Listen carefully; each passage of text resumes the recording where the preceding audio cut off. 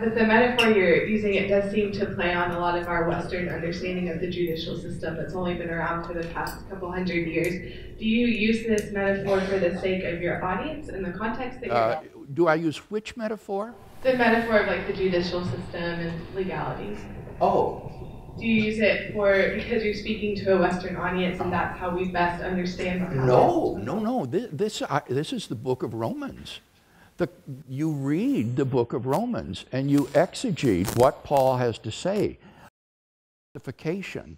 And it is a forensic verdict on the part of God, the righteous judge. Before the bar of God's justice, humanity stands condemned. But then God offers a pardon whereby, although we could not earn righteousness, it is through faith that we are reckoned righteous. We are declared righteous by God. Therefore, Paul says, there is now no condemnation to those who are in Christ Jesus. The book of Romans is through and through a forensic treatment of justification and atonement. And that's why I take that approach, not to connect with modern day audiences.